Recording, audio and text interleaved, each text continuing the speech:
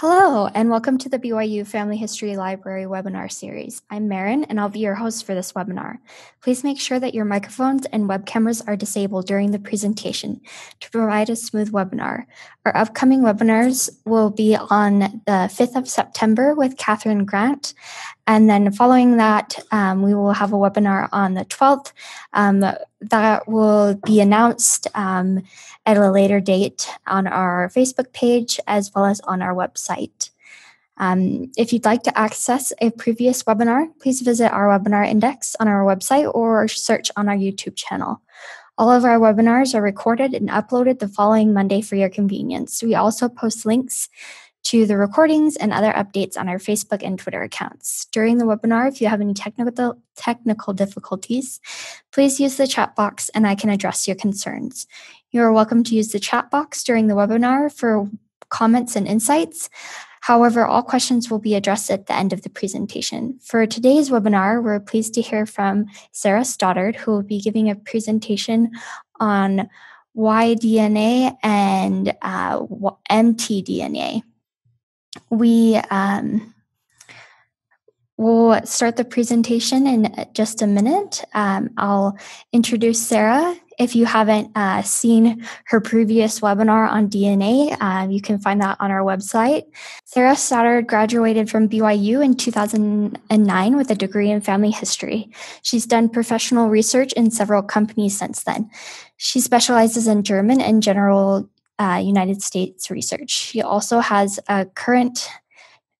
she is also currently serving as a missionary here at the BYU Family History Library on the Sunday shift. Sarah is a mother of 2 kids, and she and her husband met while both working here at the library. The Stoddards live in Orem, and both are very passionate about family history. Sarah's interest in family history started in childhood when she loved hearing stories from her older relatives. Her interest in DNA also started in childhood when she realized she was the only left-handed, red-headed, glasses-wearing person in her immediate family, and she got curious about where those traits came from. When DNA testing became widely available about 6 years ago, Sarah quickly had herself and all of her 4 grandparents tested. Since then, she's turned up surprise cousins for a couple of her grandparents and has zeroed in on the family of a previously unidentified second great-grandfather. She loves a good puzzle and has used her training as a family history researcher plus her understanding of DNA testing to help numerous adoptees and others solve their elusive family histories. So if you just would wait one moment, I'll bring up Sarah's presentation and we can start.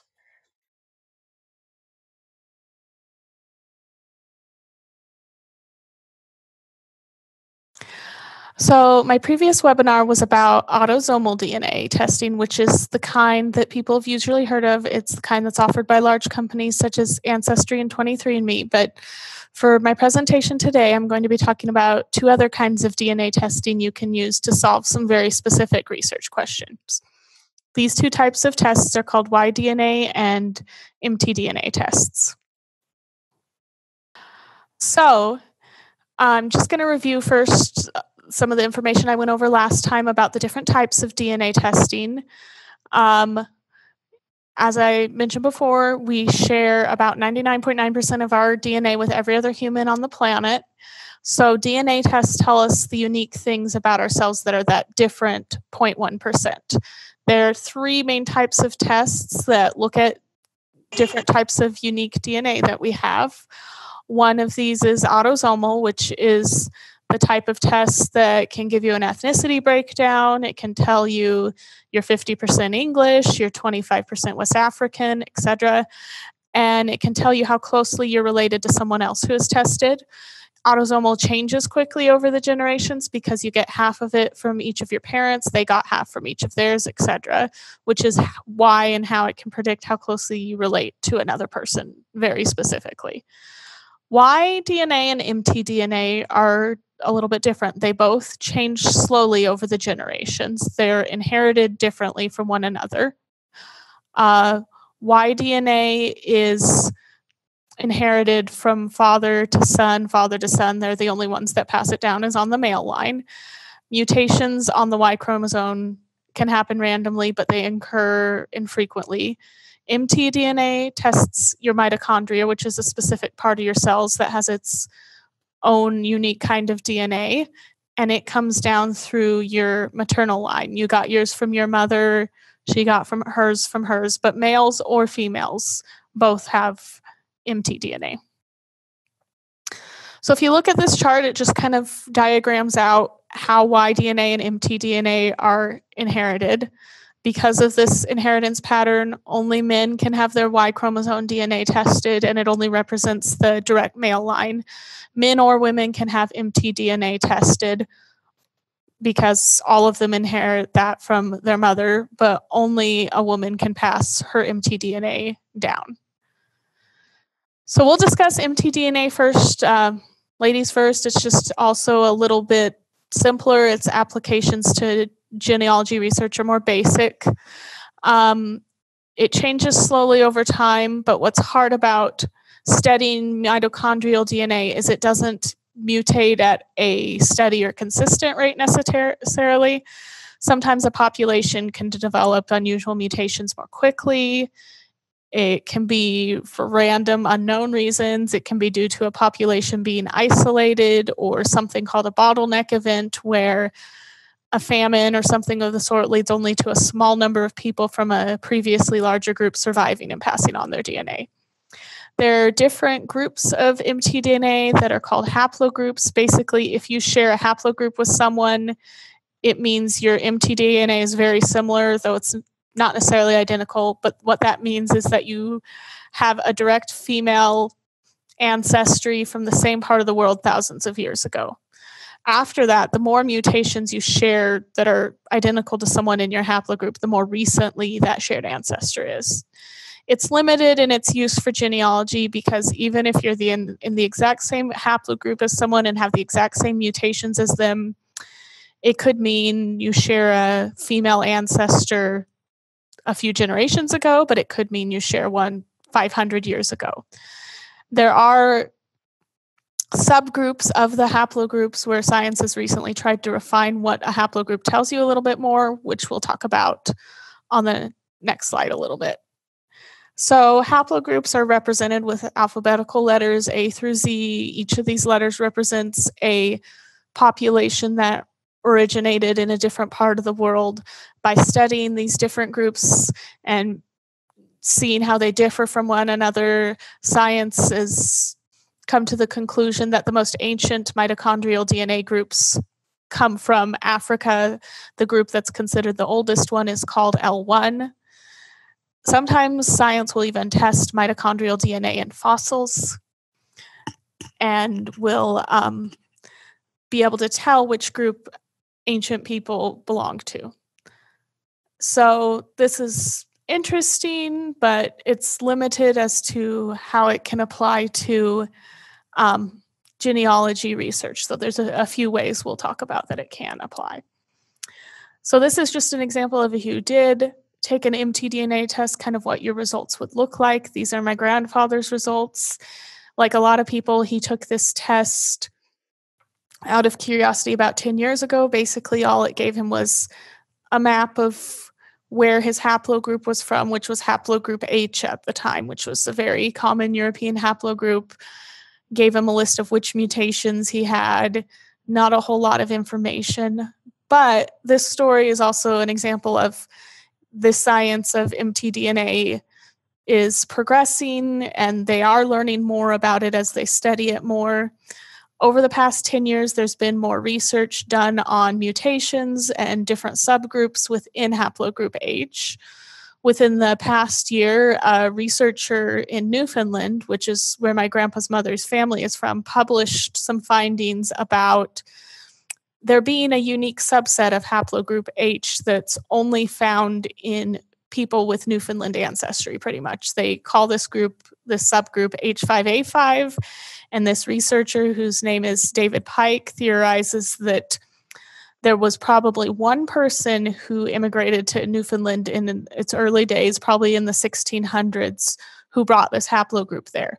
There were very few women who were living in Newfoundland at the time. It was mostly fishermen and fur traders and so forth.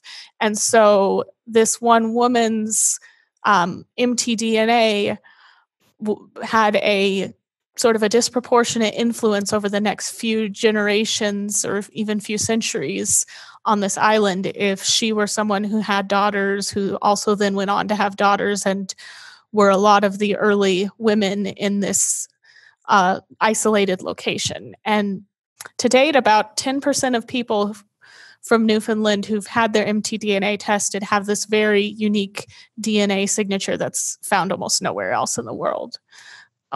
So this is just kind of an example of findings that are coming that may provide, future historical and maybe even genealogical knowledge that could be more useful from mtDNA testing. So this sort of answers kind of the first question of why, or it describes the first answer of why you might take an mtDNA test. If you just are interested in the science of it and human migration, sometimes this can help you a little bit with your family tree because you may not know where your end-of-line female ancestor there came from, and this could point you in a direction of a general region or ethnicity to look at. So the ethnic origins part can be interesting. I took one of these tests about 10 years ago myself and learned my ethnic origins on my direct female line were actually African, which was a surprise to me because as far as I knew, that line of my family was Portuguese, which led me to do some more research as to how African ancestry might have come into that region of Portugal approximately during the time where my line ended, which may provide useful things for me to consider when I research in the future. You can also use mtDNA to support or disprove a very specific relationship on the female line. So, for example, if you didn't know who your second great-grandmother was on this maternal line because of an adoption or some other situation, you may have some clues, whether it's through autosomal DNA or other research you've done of who this ancestor is. You may even know of who some of her other descendants are that maybe have more of a proven paper trail than you do. So you could test other descendants that are proven descendants of this woman that you think is your ancestor and see if the DNA matches. If it doesn't, it rules it out. If it does match, it doesn't necessarily mean yes, for sure, that's how you're related, but it gives you somewhere further to research. You can also join groups or projects related to your mtDNA haplogroup or to the region of the world that line of your ancestry comes from, even if you're from a specific ethnicity. Say you're Jewish, there are Jewish mtDNA projects out there. And what these projects do is allow you to collaborate with others who have similar research interests to you and similar ancestry to you. So as far as who takes an mtDNA test, anybody can take it, male or female. Everybody has mitochondria, so everybody has mitochondrial DNA. Or if you're trying to answer a specific research question, a direct female line descendant of a female ancestor you have questions about. The process, there's only one company that does mtDNA testing, though there are some other companies out there, I believe, that'll just tell you your haplogroup. But the main company that does these tests is Family Tree DNA. You have two levels of tests. You can take either an mtDNA plus or an mtDNA full sequence.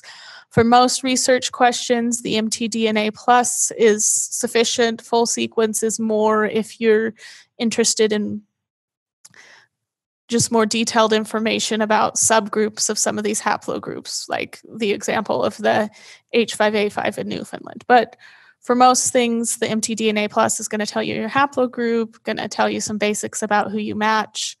So you would order this kit from Family Tree DNA, you'd follow the instructions, it's a cheek swab test, and then mail in the sample. Y-DNA is a bit of a bigger topic. It's going to be a little bit longer of a discussion because there's a little bit more you can do with it. It's passed on the Y chromosome, father to son, down to his son, and so forth. So a Y-DNA test checks for mutations on the Y chromosome. The Y chromosome is a lot more predictable than the mitochondrial DNA. It averages one mutation every 150 years. And so researchers can use that number to kind of estimate the relationship between two people who have the same Y haplogroup and a lot of the same mutations on their Y chromosome. It's useful for historical research, also useful for surname research because of this specific rate at which it mutates. You can do things from long ago as far as human migrations, and the human migration pattern that they've been able to discern from Y-DNA also points to the oldest Y-DNA haplogroups being found in nomadic peoples in southeastern Africa. And the most ancient groups are haplogroups A and B, though they have, again, letters A through Z. They have subgroups similarly to mitochondrial DNA.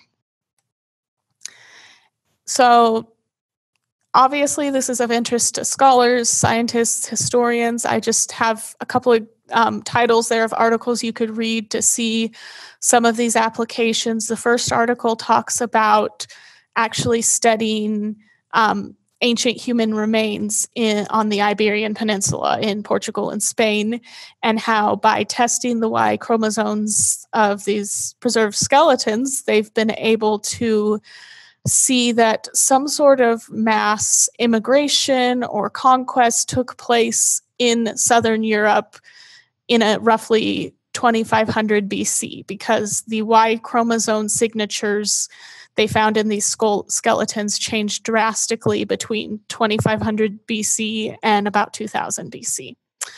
And if you've heard anything about Genghis Khan historically, you may have heard that he possibly had a lot of posterity, and there's been genetic evidence found to back that up. They've taken samples of a lot of men's Y chromosomes in the regions of Asia that were supposedly conquered by the Mongols under Genghis Khan, and they've actually found a specific unique Y chromosome signature that, based on the mutation rates and the locations that it's been found, they're pretty sure it originates from about 1,000 years ago and matches up where it's found with the places that Genghis Khan conquered. So they're assuming that that is the Y chromosome signature of Genghis Khan and possibly his male relatives that were part of his army. And it shows up in actually about 8% of people with Asian origin in this region. But taking it down to you and your individual family tree and what you can do with Y-DNA. Let's pretend you have a common surname, something very common like Johnson. Y testing yourself and other Johnsons who come from the same state or area as your ancestors can help you sort all those Johnsons out, can help you know if they're all related, if they are different groups of Johnsons. It's very common for, previous research compiled genealogies to attempt to link all the people from the same area with the same surname together, because it is very common for families to settle in the same area. But Y research can sometimes prove that this is not actually the case. And we had a situation like this in my dad's family line, which I'll discuss a bit at the end. There are also cases where maybe you're pretty sure the surname was changed from what it originally was. You might have a male ancestor who was illegitimate or adopted, took a stepfather's name, changed his name when he moved states or moved countries, and Y-DNA testing can give you a clue as to what surname you or your male ancestor would have carried if these things hadn't happened. If you are a Johnson, but you find yourself matching with a bunch of Schaefers, then you're like, oh, maybe it should have been Schaefer. So like with mtDNA, it can tell you the ethnic origin stuff, which again can be just kind of a general clue. If you were expecting that line to be European and your Y chromosome comes up African or Native American, that may affect what kind of research you end up doing. So who tests? You can test yourself if you're male or if you're a representative of the line you're interested in. But whoever tests needs to be DNA related through the male line to the person or family you have a question about. So it could be your father, your brother, another male relative, as long as they're a direct male line descendant of whatever line you're interested in. You can also recruit people to test who have the surname you're interested in researching, even if you don't know their relationship. If you have a name, say, like O'Reilly, that you know is from Ireland, but you don't know exactly where from or how it got back there, you could hypothetically ask O'Reillys in Ireland to take the test and see which ones you connect with, and that may help you find your roots in that place. So the only company that currently sells Y-DNA tests is Family Tree DNA. As I mentioned in my previous webinar, there are some other companies that will tell you your haplogroup for your Y chromosome for a small added cost, but that information is generally not enough to conduct good surname research if that's what you're interested in. So if you're really wanting to research your surname and determine your relationship to other people with your same surname that you're interested in, then Family Tree DNA is the way to go. There's about 4 different levels of testing that I've got listed here, and the price points are listed, though there's currently a sale. So for instance, the minimum test of the Y37 is currently on sale for $129, though that sale ends pretty soon. And I'll talk a little bit on the next slide about the levels of testing and what they mean. So there's 37, 67, 111 marker tests, and then big 700. In most cases, if you have a Y-DNA test, a Y-DNA question, start with the 37. You can upgrade later if it's necessary. If you match 37 of 37 markers with someone, especially if you share a surname, there's 95% odds that you share an ancestor on that male line in the last 7 generations, and 90% that it's in the last 5. We can make those specific predictions with Y-DNA because of the predictable rate at which it changes. If there's any sort of uncertainty, say you match somebody 35 markers and you're trying to determine just a little bit more specifically how closely related you are, or if it's a more recent relationship that you're trying to prove for sure, that's a point at which you could upgrade to one of those other tests, or if you're just really super interested to see what mutations you have. The nice thing about with Family Tree DNA, whether it's the MtDNA or the Y-DNA test you take, if you decide later you want to upgrade, they save your sample, they can reprocess it and check it for more markers. You just have to pay the upgrade fee. So in very rare instances, they need you to retest if your sample is not good anymore, but if so, they'll provide you a kit to do that with. And this page just shows you an example of what Y-DNA test results can look like. It shows you your values, which markers you have mutations on. It can tell you your haplogroup as well, though I don't think this has a screenshot of that information. The haplogroup is sort of ancient ethnic origins. The mutations are what tell you how closely you match someone. So kind of the key formula is if surname matches, if the markers match, you've got a recent genealogical relationship. There are cases where you share a lot or even all of your markers with someone, but not a surname. And that can be a case where some sort of name change took place in either your family or the other person's line. So that's something to investigate of, was there an illegitimacy? Did somebody have a name change because they immigrated, etc. So this is an example of someone's match list. This is how you kind of determine how closely you're related to another person who's tested on the Y line. You can look at their earliest known ancestor info to see if that gives you any clues. You can contact them by clicking on their name and collaborate on how you might be related. This can be really helpful if you have a roadblock. Let's say your line only goes back to the 1850s and you can't trace it any further, whereas theirs goes back to the 1770s and they match you 36 or 37 out of 37 markers. Then you can focus on the family of their further back ancestors and try and figure out where the connection is. So we're going to talk a little bit more on the next slide about what really is we already talked about that, the high level matches, which is how many markers you match. So on the left-hand side here, you'll see Family Tree DNA's search page, where you can find surname or geographical projects. You don't have to join a surname project to find matches in the database. By testing, you can just automatically find matches of anybody who's tested in the entire database who is closely related to you.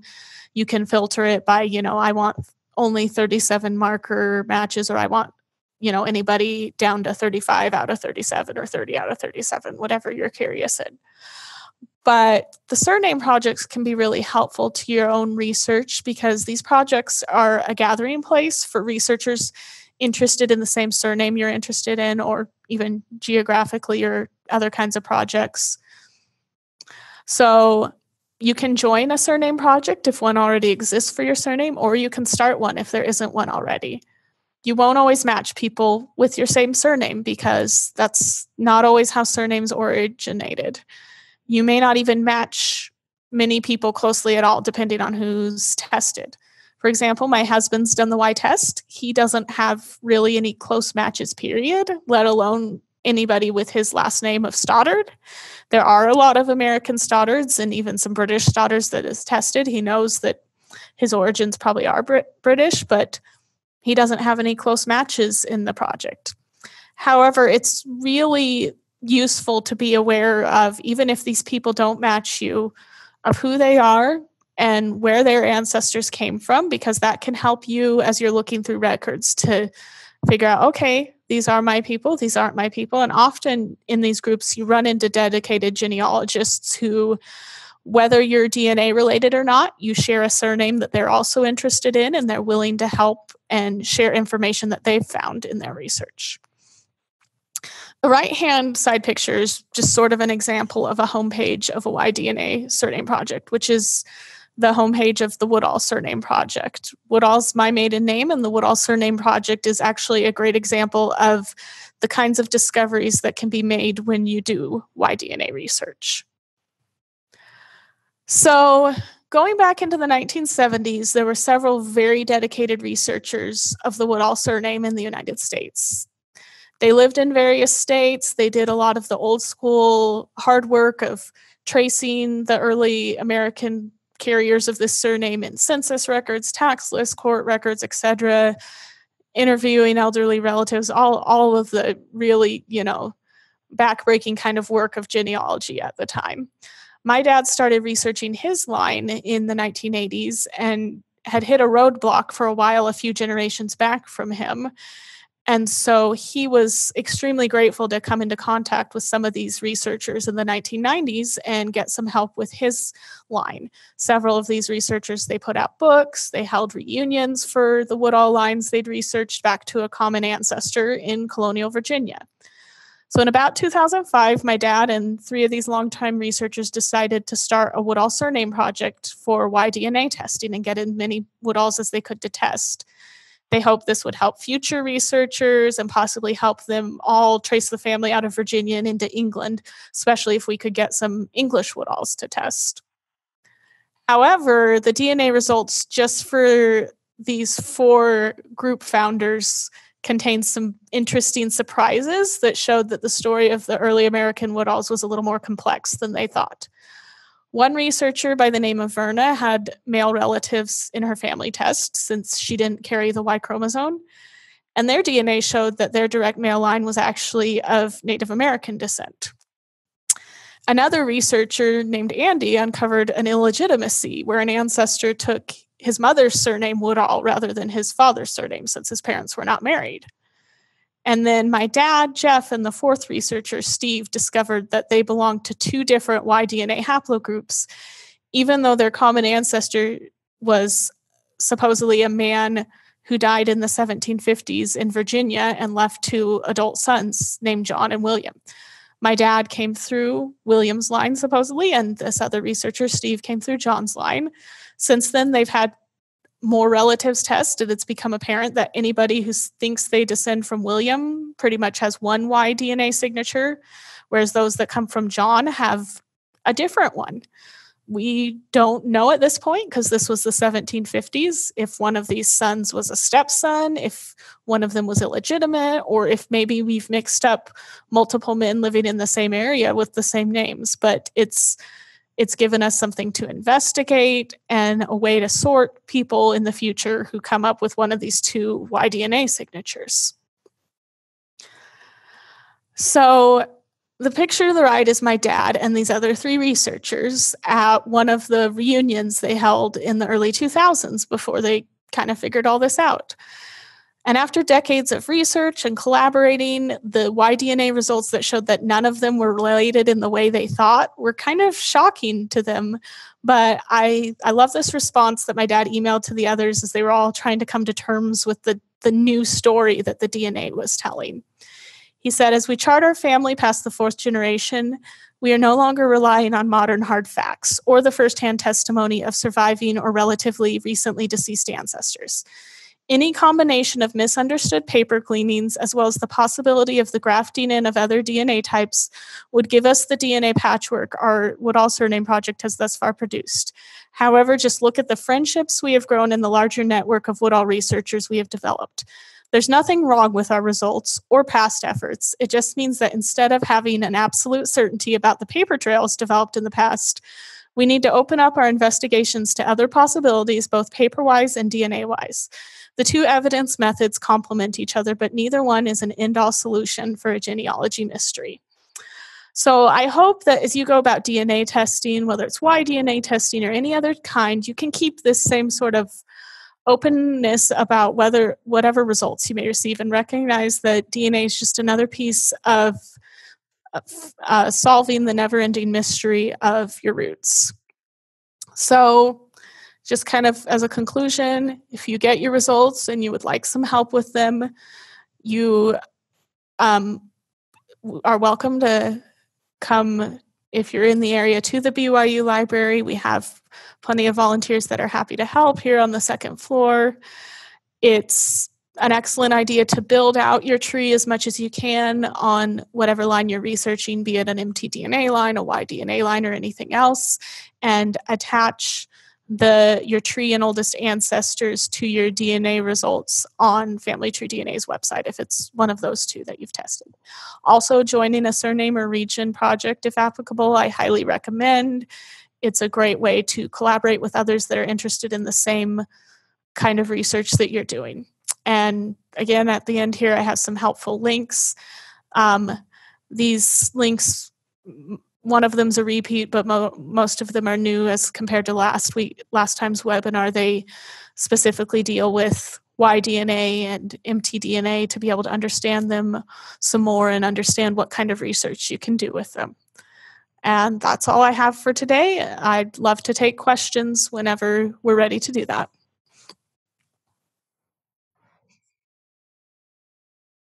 So it looks like we have a couple questions. One viewer asked, what's the difference between living DNA? The test includes Y, mitochondrial, and autosomal versus family tree DNA.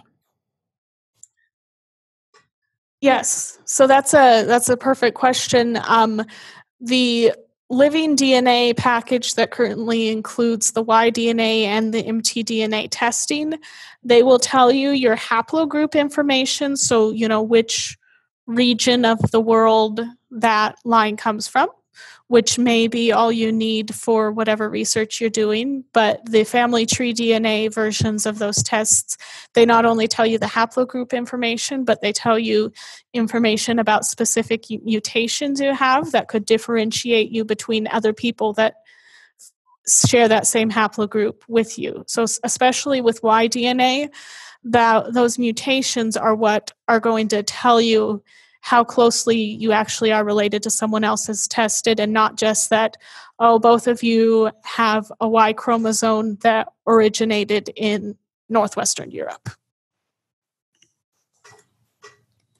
And we have another question. Is mitochondrial DNA the same as xDNA? That's another good question. I almost mentioned something about that in my presentation, but I didn't know if it would be too confusing. So it is not. Mitochondrial DNA is not on any of your 23 chromosomes. Mitochondria are a specific part of your cells that produce energy. It's a very unique kind of DNA because it's different from the rest of your genome. It almost seems like it maybe had origins as some sort of parasitic entity. But xDNA is one of your 23 chromosomes. You get an X chromosome from your mother and your father if you're female. You only get it from your mother if you're male because you get a Y from your father. So there are research things you can do by looking at xDNA. For instance, if two women have an identical match on an X chromosome, then they will know that they shared the same father because they would get that from him because that's all he could pass down in terms of xDNA.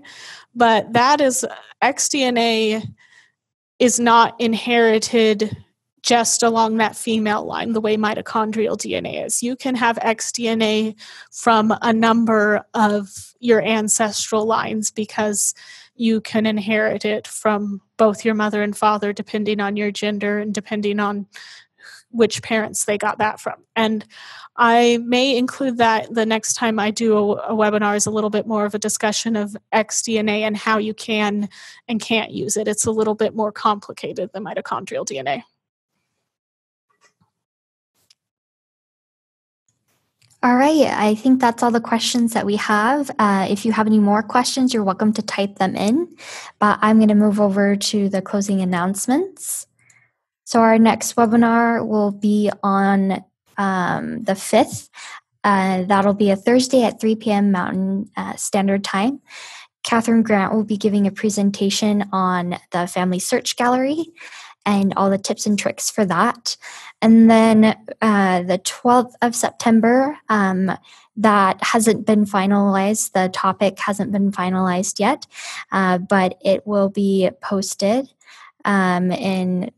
shortly. And then after that, we'll have a webinar with Brandon Plew. He'll be giving a presentation on Mormon places. And then the week after that, we'll have a presentation with James Tanner. He was recently in Amsterdam at a conference, so he's going to update us on all the changes at MyHeritage. If you have any questions or comments, you're welcome to email me at fhl_webinars@byu.edu or visit our website, which is fh.lib.byu.edu. Thank you so much, and I hope that you have a wonderful weekend.